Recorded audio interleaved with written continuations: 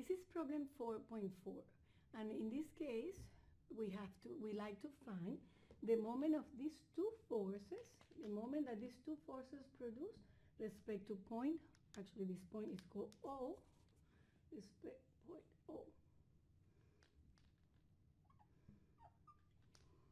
Okay, so the definition of moment respect to any point will be equals to the distance of one force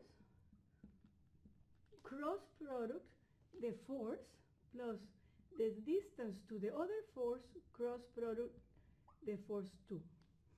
In this problem, as you see, for this particular problem,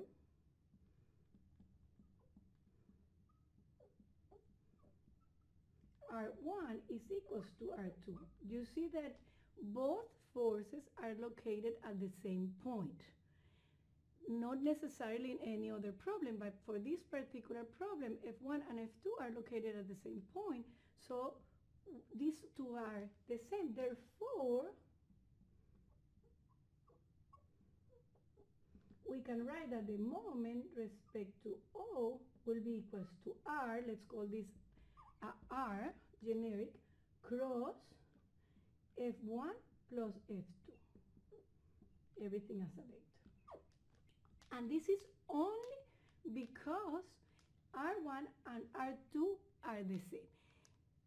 If R1 and R2 are different, for example, this for F2 is located at another point of this pipe, then we have to do two separate cross products.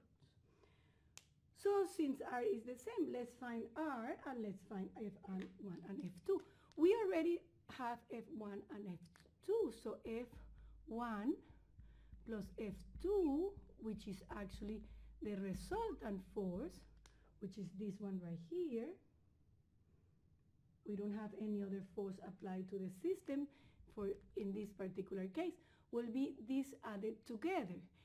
When I add two forces, I add the components. So I will add 100 minus 200 in I. Let me write that in brackets instead, because I will use parentheses, because I will use the brackets for the unit. 200 in I, and then I have negative 120 plus 250 in J, plus in K I have 75 plus 100 in K. And I use the brackets for my units. So let me write this a little bit better. This is 100 in K. So therefore I have that I add all this together, right? And I have negative 100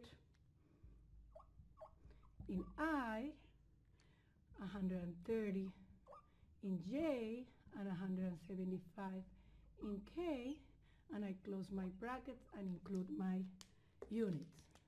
So this is my resultant force that I will use right here. R, I need R, right, which is common for the two forces, and is the position vector from A to the point where the forces are applied, which is the point A. So my R is the position vector O to A. And that will be equals to, I cover 4 feet in I. In J, I cover 5 feet. And in K, I go 3 feet.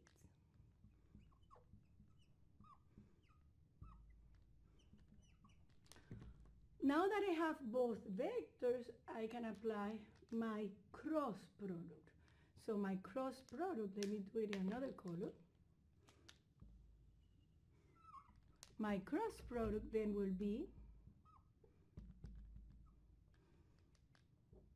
a vector, which is R cross the resultant force, and this is only because R is common for the two of them. I have said that several times already, and that will be I, J, K, my R will be 4, 5, 3, right?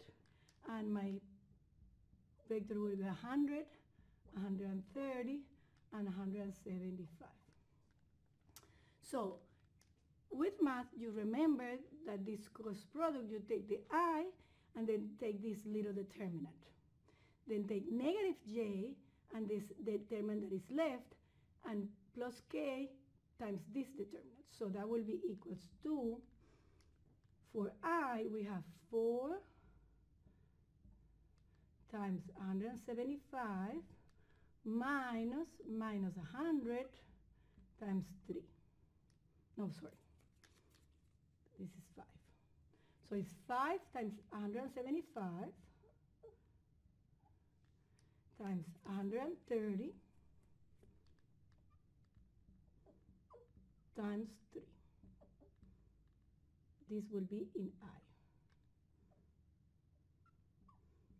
Then in J, I have 4 times 175, and remember that the J is negative.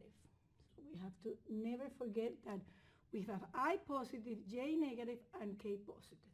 So 4 times 175 minus 100 times 3, and that will be J.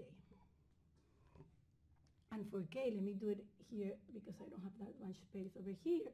So it will be 4 times 130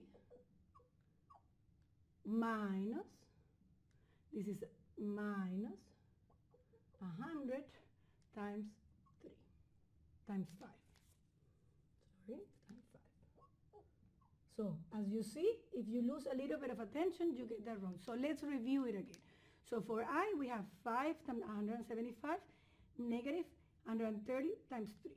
For J, we have 4 times 175 minus 100 times 3. And for K, we have 4 times 130 minus 100 times 5.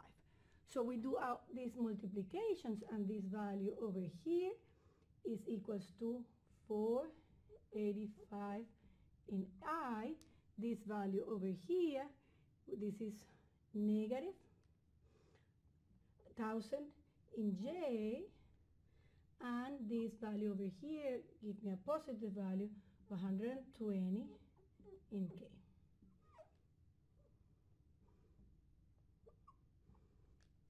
And of course, I never forget the units. Since I'm multiplying distance times force, I have pounds feet. And this is the moment I was looking for, which is the moment of these two forces respect to point O. And this is the solution of this problem.